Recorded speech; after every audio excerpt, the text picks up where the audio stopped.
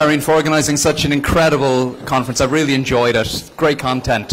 And it's a real privilege to share the podium with fellow Irishmen like the great and powerful Conor Curley and honorary Irishmen like Tom and Shandeep there, although I don't think Tom was that enamoured of the honorary Irishman title until just after the Six Nations, and then he's like suddenly embraced it. He's all out on St. Patrick's Day, green shirt, the whole lot, you know. So I'm Dr Alan Desmond. I'm a consultant gastroenterologist, and I'm from Ireland, like a lot of the speakers today for some reason.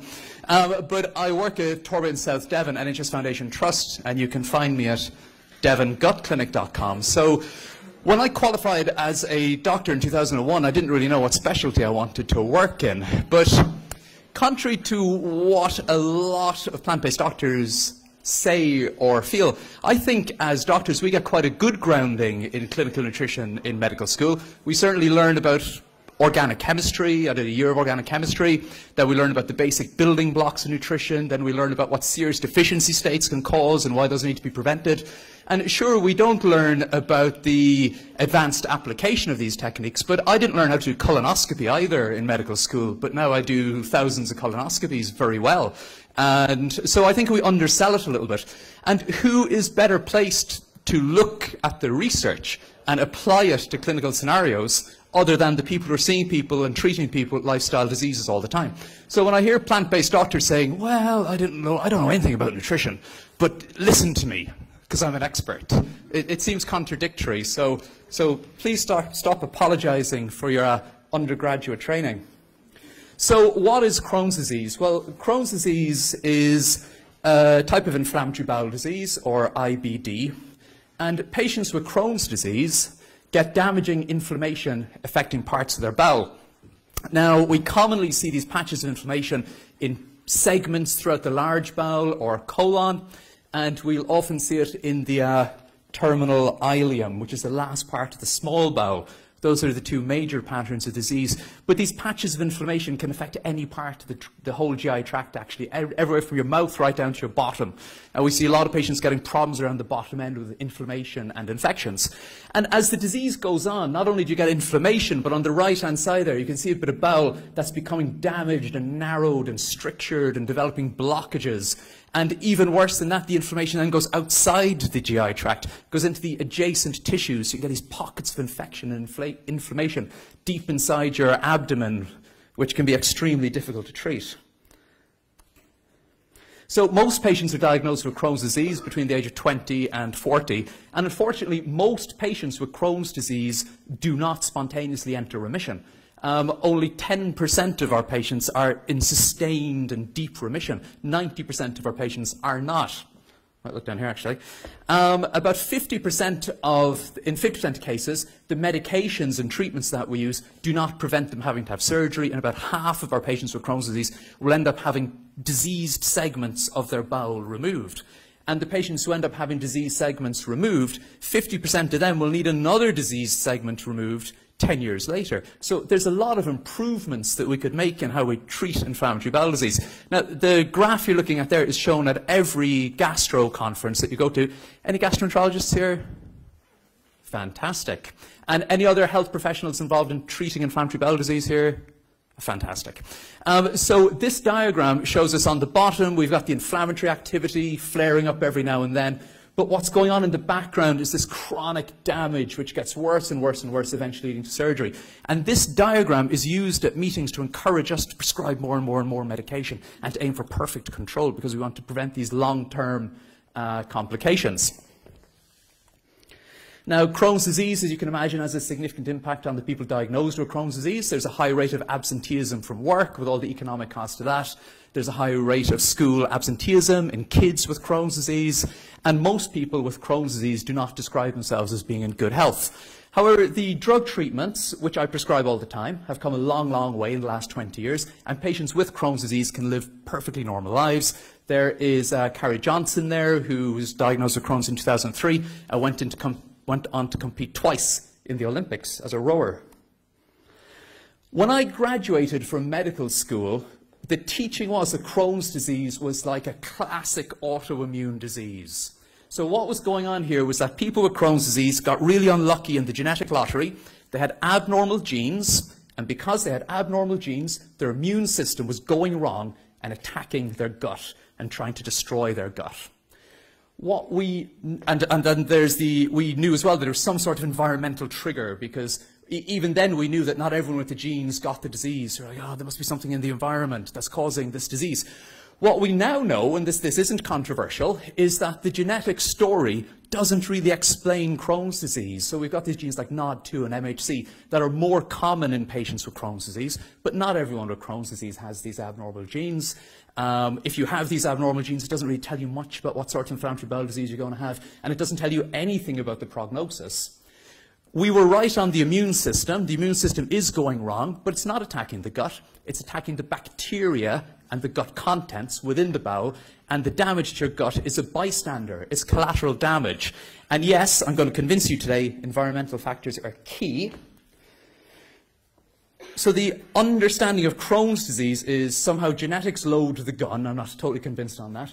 Diet pulls the trigger, and then the immune system causes the damage, you know, like a lot of these autoimmune diseases. But what's been happening for the last 30 years or so is diet. We've been pulling the diet trigger harder and harder and harder, and the natural history and prevalence of this disease is changing dramatically. So just to understand a little bit about Crohn's disease and the mechanisms of the disease. So on the left-hand side here, you've got a healthy gut lining. Your gut lining is about 400 meters squared. A lot of it is only one cell thick, and its job is to interact with your gut contents, absorb nutrients, defend against invading organisms, and even take little samples of the environment so that your body will recognize it later if those things get into your system, so you can have an immune response. The gut is covered with a little thin layer of mucus, which helps to protect and has other important functions, and that's your healthy gut lining on the left. On the right-hand side, we've got the gut lining of a patient with Crohn's disease. The mucus layer is depleted. The junctions that hold the cells together are open. You've got stuff coming through. You've got bacteria and toxins coming through. And you've even got some bacteria which are being transported through by the cells and presented to the immune system. And then your immune system starts reacting to these things, and inflammation happens, damage happens, and you've got a damaged gut. This is from The Lancet last year, sounding an alarm bell. Crohn's disease used to be a rare thing. This was a rare diagnosis. When it was first described in 1932, it was a very rare diagnosis. Then throughout the 20th century, it exploded in industrialized countries alongside the changes in our dietary habits.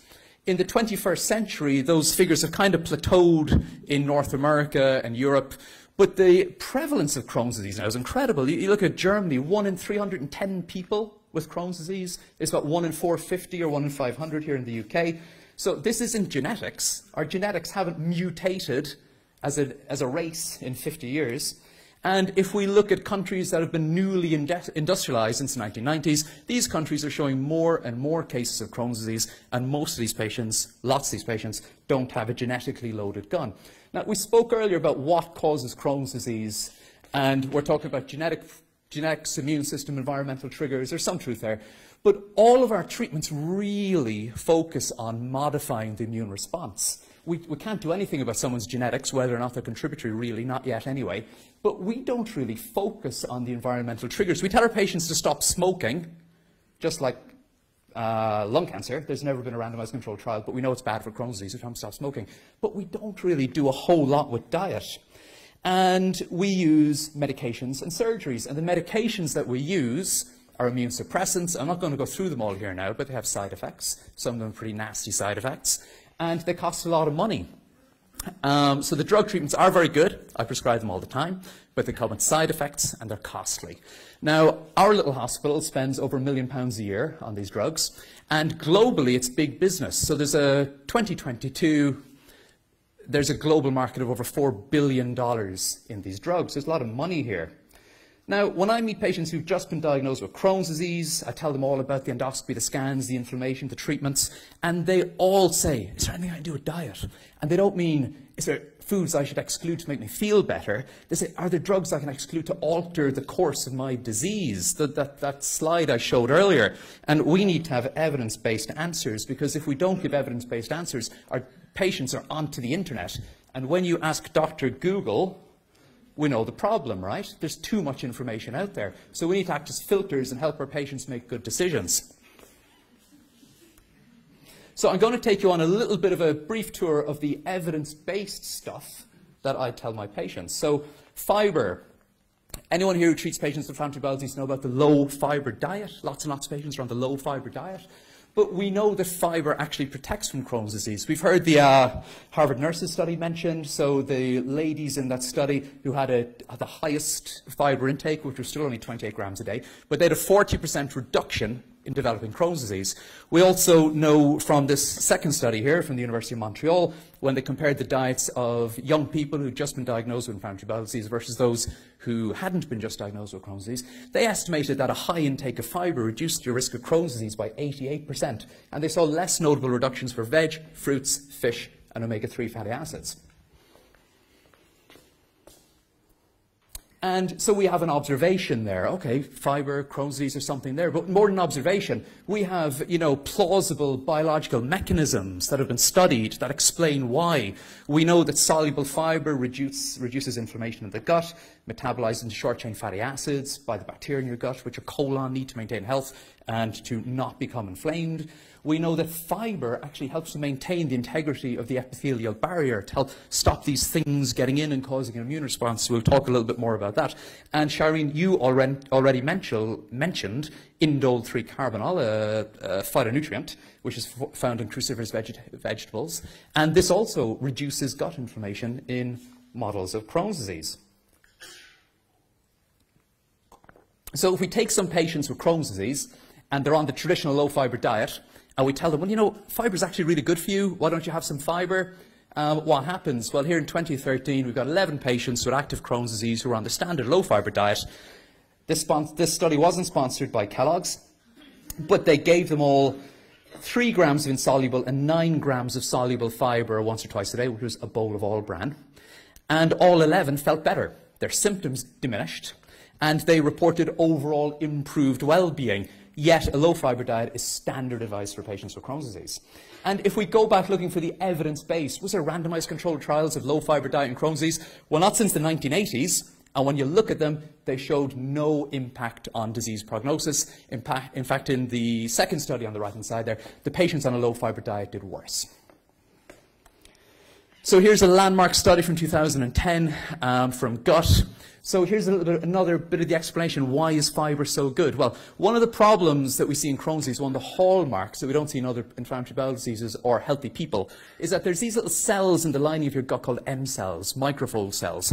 And their job is to constantly sample what's going on in your gut. They take little samples of food and microorganisms or whatever else. They bring it in, they present it to your immune system. It's transported safely to your lymphocytes, or to your lymph nodes, where then your lymph nodes generate immune globulins, so that if this stuff ever gets into your system, it recognizes it and your immune system can respond.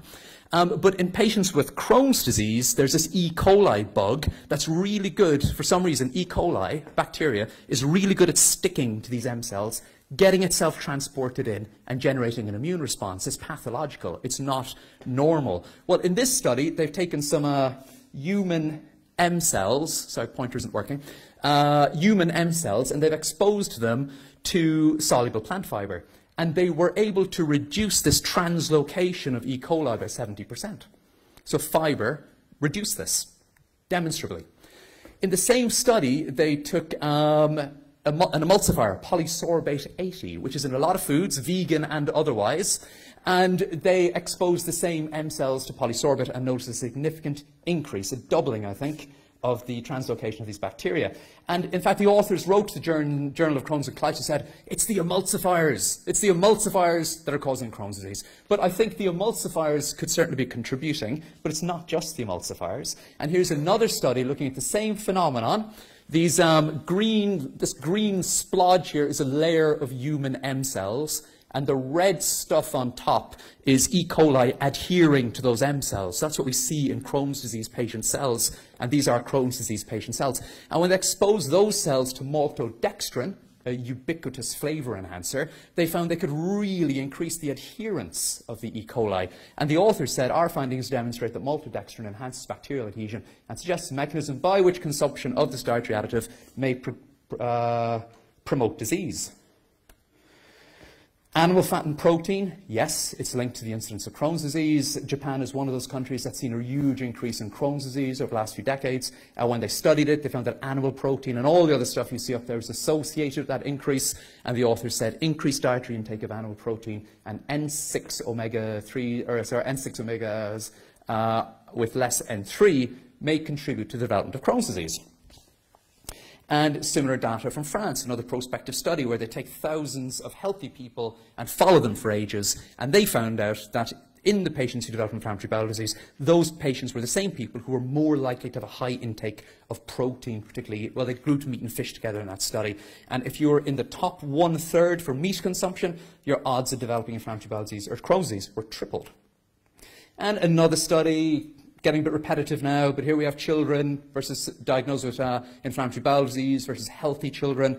High intakes of animal protein, omega-6 lipids, iron are likely to be involved in the pathogenesis of pediatric IBD. So let's move away from that. Let's talk about dairy. So there's the most evidence for dairy. So a high-fat and high-milk-fat diet can induce or exacerbate Crohn's disease or colitis type disease states by multiple mechanisms. All the stuff I talked about earlier, the reduced bacterial layer, the increased permeability, the increase of tumor necrosis factor alpha, which is a pro-inflammatory cytokine, invasion of those harmful E. coli, unfavorable changes in the microbiome, they've all been demonstrated in the laboratory to be induced by dairy consumption. And we also know from the Japanese data earlier and other data from other countries that the more animal fat and milk protein a country is consuming, you can just watch the Crohn's disease going up alongside it. And then another reason that I feel pretty comfortable telling my patients with Crohn's disease to go dairy-free is lactose intolerance. So this is a phenomenon where you just don't diagnose lactose very well. It does a lot of bloating and diarrhea. It's quite common in patients with Crohn's disease. And in fact, in countries like the UK, where lactose intolerance is only present in about 10% of people anyway, patients with Crohn's disease are much more likely to be lactose intolerant. So it's a win-win-win for patients with Crohn's disease to go dairy-free.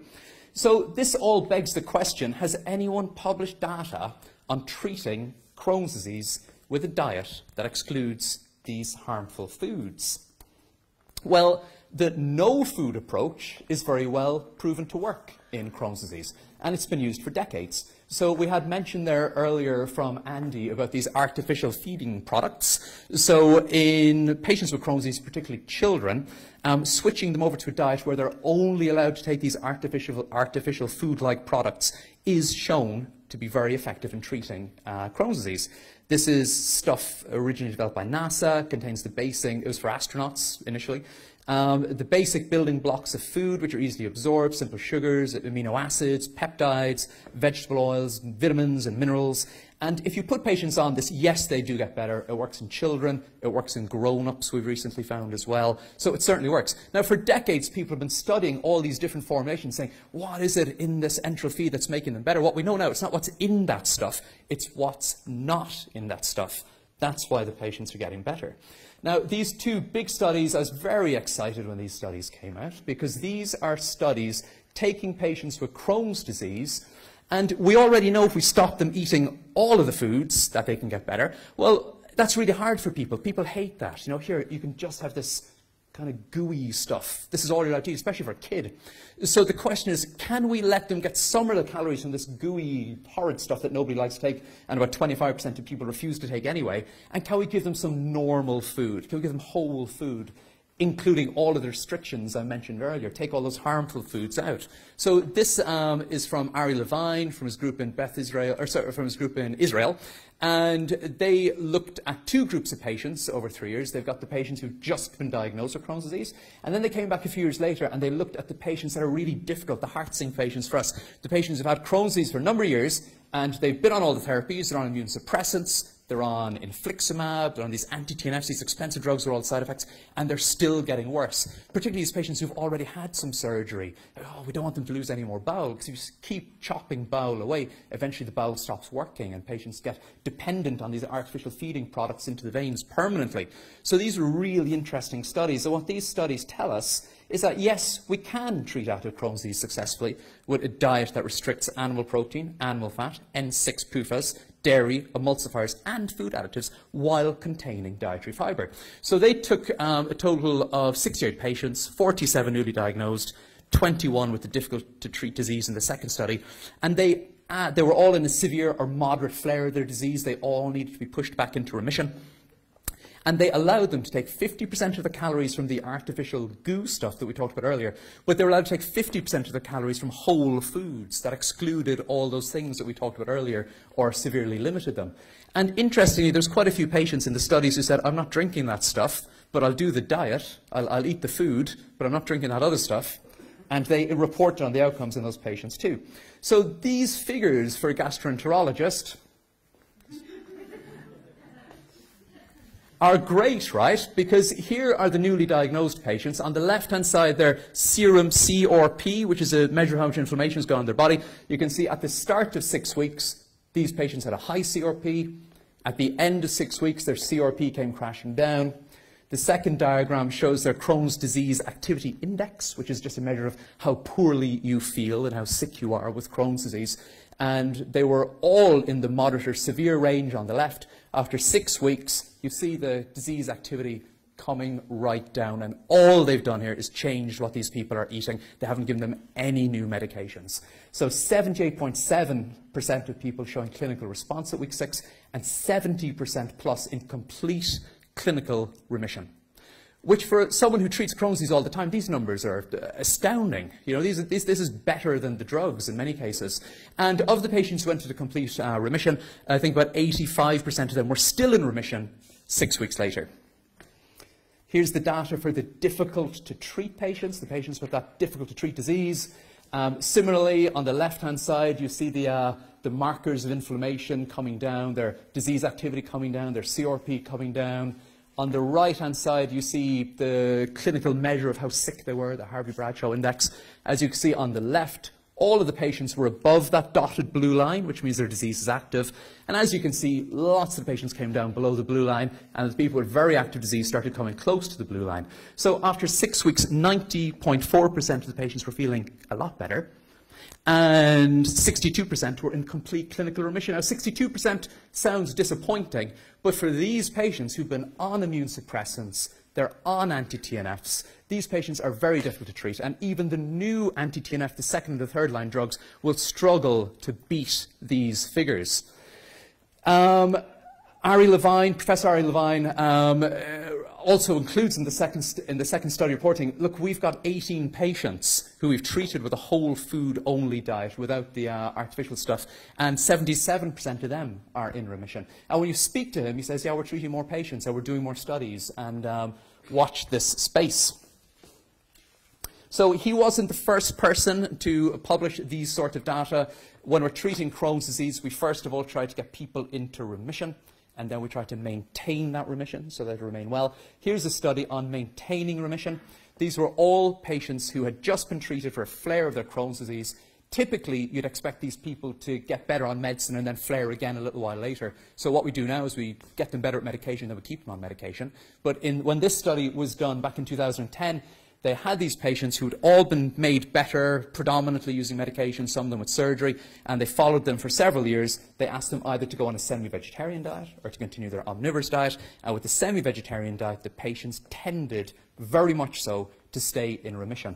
And the numbers that they showed about patients staying in remission were really startling. But even the author, Dr. Chiba, when he wrote to the Permanent Anti-Journal, said, evidence level of our study is not enough to make gastroenterologists appreciate the efficacy of a plant-based diet in IBD. Clinical studies providing high level of evidence showing the efficacy of plant-based diet in IBD is eagerly awaited. I think the studies I showed you a moment ago provided some of that evidence, and right now at my hospital we're working on getting ethical approval and funding for doing a similar study and contributing to the body of evidence. So when I see my patients with inflammatory bowel disease, particularly Crohn's disease now, this is the evidence-based advice that I give to them. And there's nothing controversial on here. This isn't a million miles from the Public Health England Eat Well plate. And when the Eat Well plate was published in 2016, there was a great article published alongside it where they did this huge academic work saying, well, if everybody ate like the Eat Well guide, which is predominantly plant-based, really, when you get into it, there'd be 17,000 fewer cases of colorectal cancer in the UK every year. There'd be 4,000 fewer cases of stomach cancer in the UK every year. Now, as part of my job, I diagnose people with colon cancer all the time at colonoscopy, and then I meet them at clinic, and I say, I'm sorry, you've got colon cancer. I'm sorry, you've got gastric cancer. And those are devastating diagnoses. Colorectal cancer, I think it's got like a 50% 5-year mortality or thereabouts. Stomach cancer has a horrendous 5-year mortality. Most of the patients who are diagnosed with stomach cancer die within a few years due to that diagnosis. So when I tell my patients with Crohn's disease to eat like this, I know I'm doing them a big favour. And we could simplify that slide by showing this slide, which you've seen already. Eat food, not too much, mostly plants. Thanks very much.